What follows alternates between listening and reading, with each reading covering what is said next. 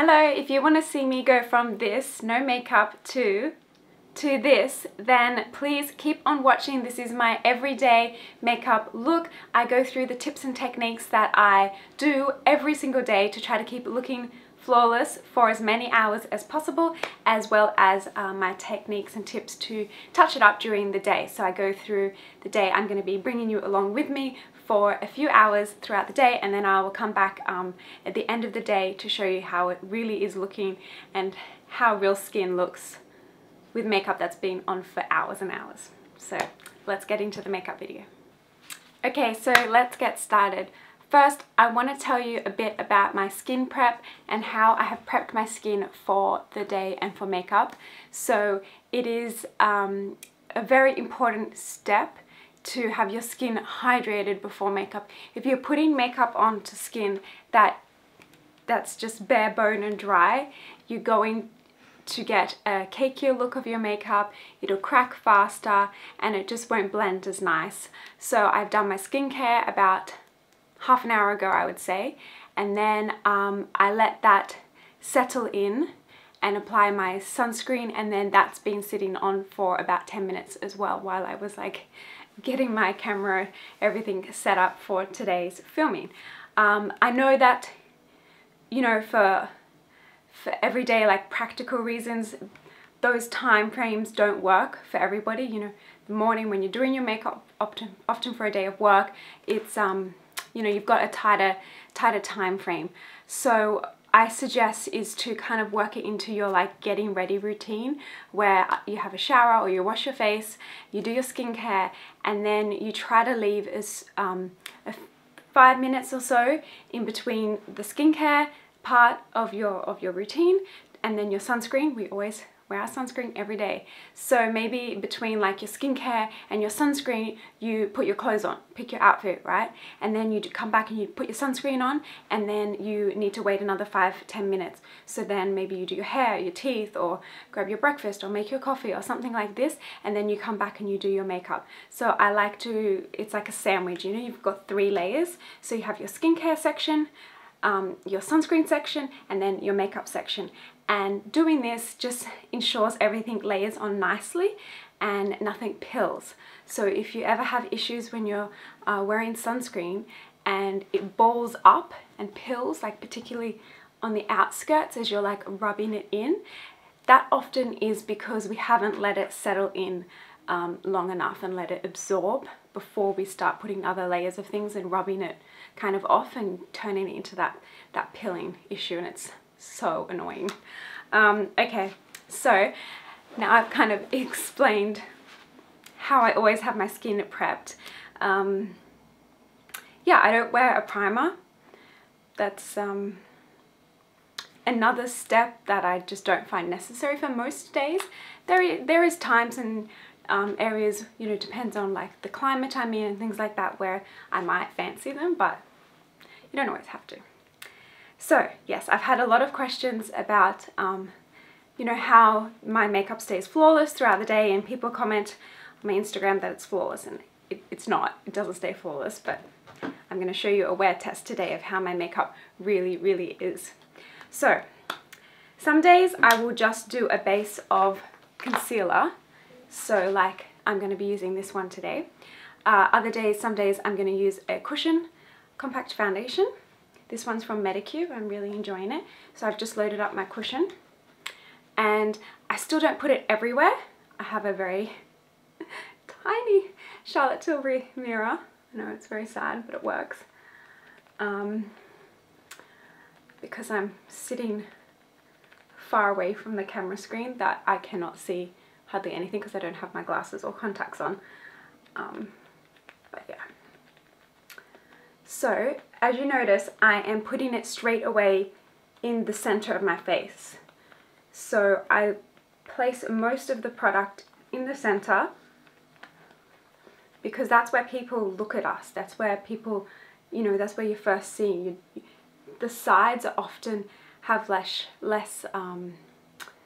like complexion issues. They're just, it just doesn't matter quite as much having that covered if you want to go for a makeup look like we are today. but I haven't at all reapplied, like reloaded the sponge at all. I'm just kind of spreading it around. I do go over my eyes because I have quite discolored veiny eyelids, but that was just one little load up of the cushion, or like half a pump with your fingers, just patting that in, and it kind of work it out as like patchwork. So I'm going to use bronzer because now I look quite white and pale in the other areas where I didn't put foundation. So my like theory is, well, a lot of people's is, you know, less is more.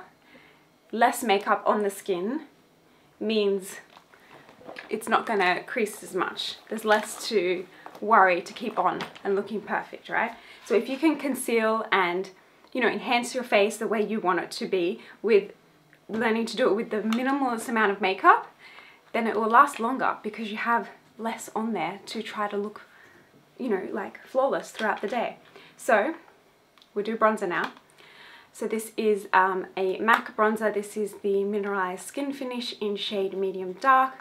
So I'm basically just going through my routine that I did for you guys the other day live on my Instagram, but we'll spend a bit more time here. So yeah, skin is pretty covered. Enough, like I'm still going to do a little bit of concealer, but I leave that to the end. You know, I can still see like a mark here and here, but for me, I don't need it to look, I don't want it to look flawless, I want it to look like skin still. Okay, so bronzer, contouring kind of in one. I start up here, just above the ear, okay, and you want to bring it down kind of like towards this direction, but not all the way that far, that would be too much. Okay, grab a bit more. So I'm just loading up my brush.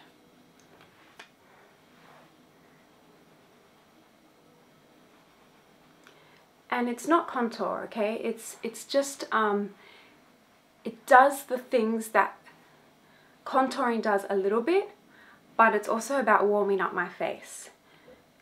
The rest of my body is actually in fact more tan than my face, because I always, you know, pay close attention to keeping my face out of the sun, and loads of sunscreen. So it is nice to warm up my face quite a bit to match it to the rest of my arms and my chest. But it's, you know, it's kind of slap happy the way I like to call it, but there is still like a direction of where I'm putting it. So along my forehead, around the sides of the face, and it does change slightly depending on your face shape. Okay, bronzer's done. Now let's get the brows on, because I always say this, but I feel naked without my brows on. So of course, Benefit Cosmetics pencil. I'm currently using the Goof Proof pencil in shade Rubbed Off, but probably shade 2.5. That's my absolute favorite shade from Benefit. So brows make a big difference to almost anybody's face, and especially mine, because as you can see, I don't really have a lot of hairs there. And I'm never trying to achieve an Instagram, you know, perfect brow. I just want it to look like I've got better brows and that they're evened and filled in. So it's just about light little flicks. It's not about one long stroke. The front can kind of go up a little bit like this.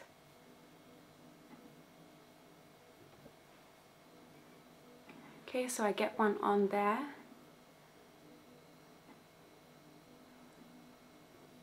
Little flicks. And if you have a blonde complexion or similar coloring to me, I really recommend going to Benefit to get your brow products, because they have just great colors for blondes. They have a nice undertone for blonde colors. Okay, so I kind of get the color on, and then I always go in with the spoolie on the other end and brush it through just to soften it so there's no harsh lines and it doesn't look too strong. It's more about just adding a shadow and a backing for the hairs there, because I do have the hairs, they're just blonde. I should dye them soon. Okay, it's good to take a little step back and have a look at them.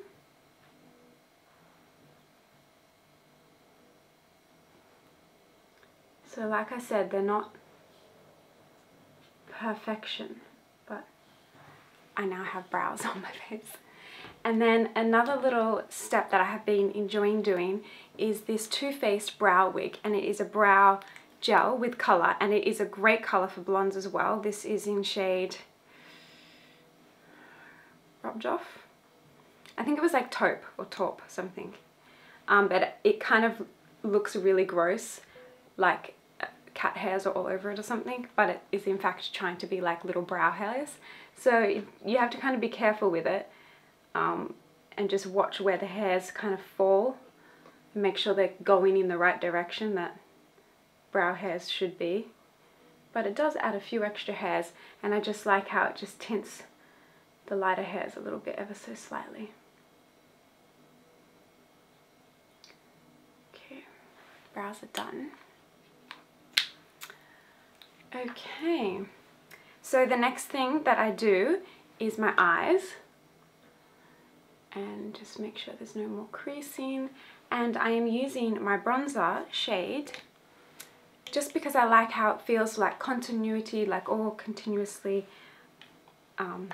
you know, just nice tones on the face. So I'm using a fluffy brush to make the work easy for me. This is an e.l.f. crease brush, really affordable. I picked this up on iHerb. Dipping that into the bronzer that I used just before, kind of knocking a bit of that off. And I'm doing this mainly because of the shape of my eyes are quite hooded, and they're like a sunken eye here. So if I put too many darker shades just on this moving part of the lid, it makes my hooded eyes and my sunken eyes look more sunken. I don't want that. So this bone here, it comes out far, and then this moving part kind of is set back. And so where you put dark colors, things will go back, and where you put light colors, things will come forward. Okay, so like that's the theory of makeup and like highlighting, and yeah, just trying to play with light a little bit. So I'm putting the bronzer, I'm going to put it on this bone, this one that comes forward, to try to push it back and make this part, this moving part, come forward or appear to be not so sunken, okay? But just in a really subtle way, not in a big smoky eye type of way, just in a daily way, absolutely. So I kind of start here, just there, and in circular motions, circle like this, just lightly dusting over the skin. Don't push too hard or you won't get a nice blend. And then bring it in a little bit, but for my eye, I don't bring it in too far, otherwise that will like kind of close off my eyes a bit too much. So it's better to bring it out to open up the eye. That just adds some warmth on the eye, gives it a bit of structure, and hopefully helps push back that bone here.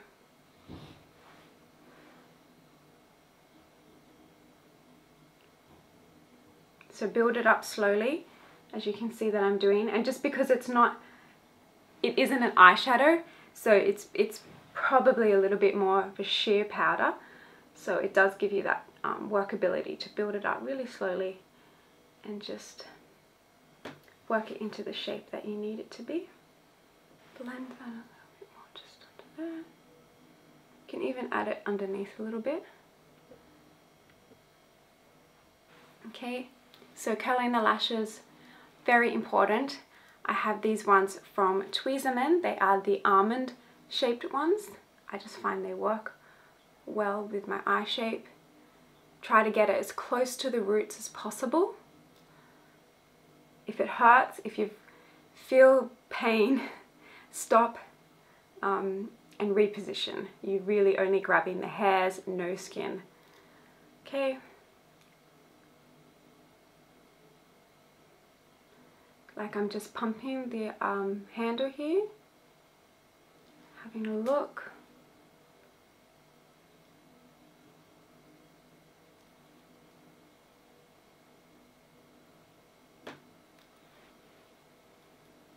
Okay, lashes. Then for mascara, I'm using a little mini one that I've gotten from Sephora Points. This is the Tarte Lights Camera Lashes. I'm sure everyone wants to say action. Yeah, Lights Camera Lashes mascara, and I've been really enjoying it. It is on its last days though, I would say.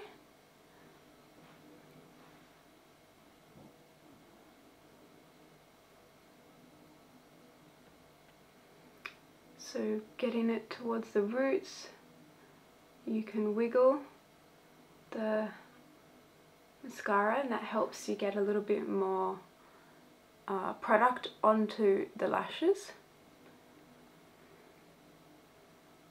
There we go. Lashes. Mascara is a must for me. Brows and mascara. Now for the concealer. So I'm using the Maybelline Age Rewind Instant Age Rewind Eraser Corrector Concealer.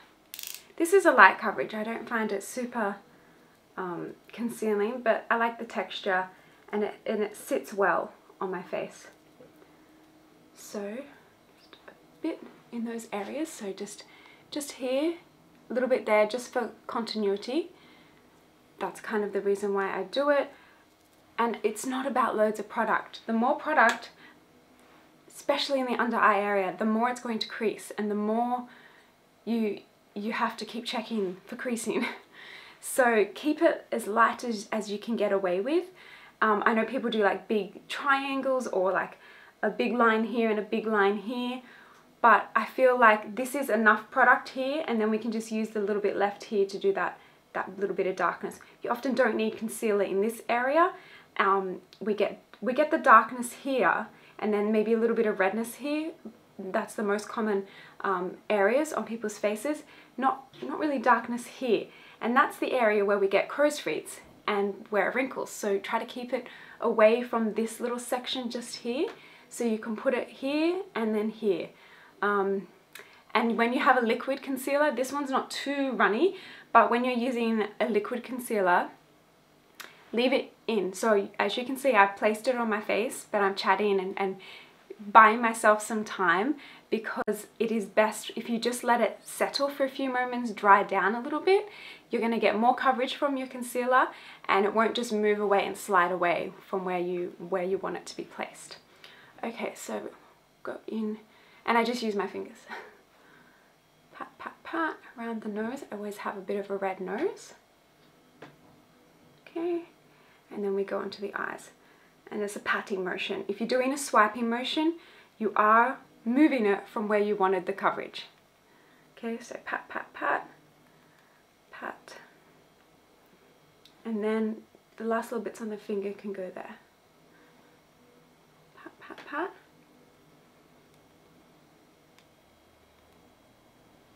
Bit there.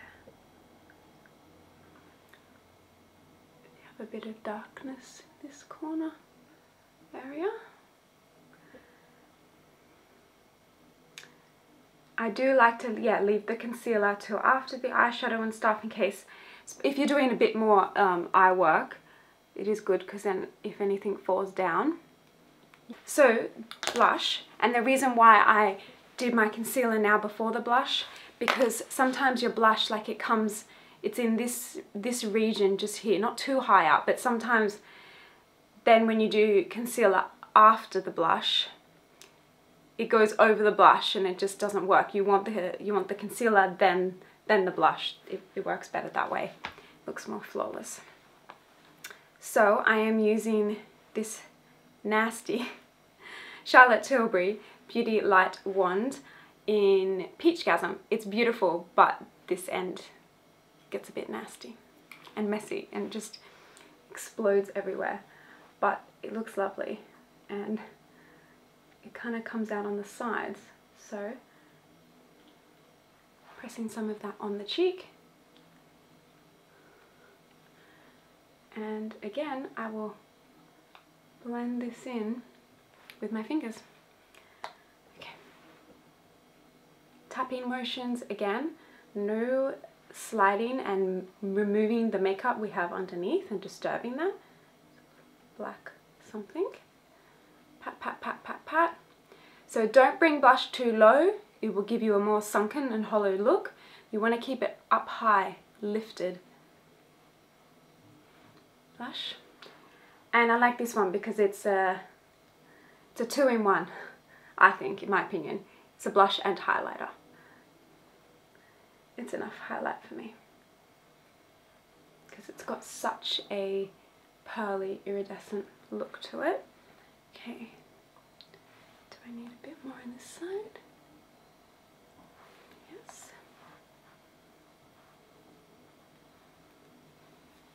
Okay, there's my blush. What else? Oh, I wanted to do the little highlighty bit on the eye. So at the moment my eye is all like very matte looking. So to add a little sparkle, I don't do this every day, but it doesn't affect the wear time of my makeup. This is an Hourglass Scattered Light Glitter Eyeshadow in shade Reflect. Comes with this little thing. It's like a pressed pigment, but quite a pressed pigment. Pick it up on a little brush like this. Always kind of tap it off because then less will fall on the under eye. And I place this right in the inner corner of my eyes, okay? So, like here. A little bit under the eye, but don't bring it too low. And you go on the top part, but you can definitely bring that up a little bit more liberal.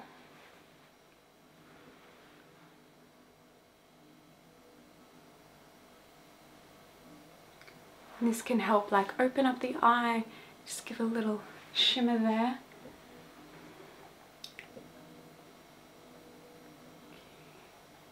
And it can kind of change depending on what light is hitting it.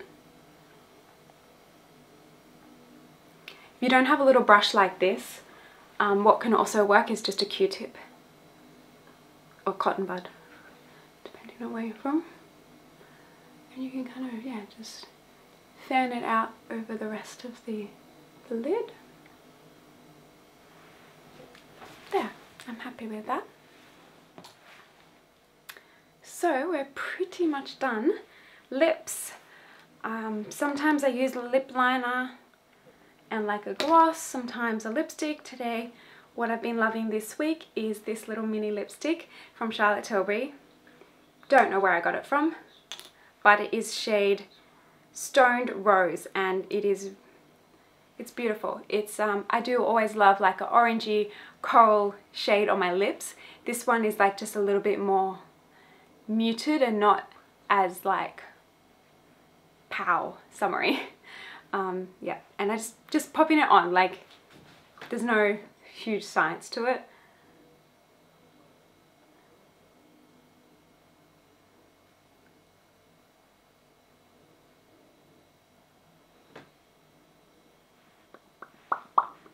There.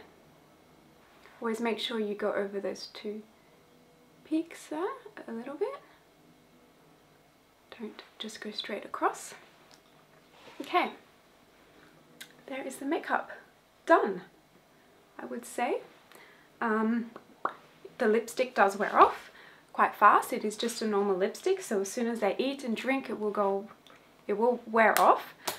But that's such is life. And everything else stays in place really quite well.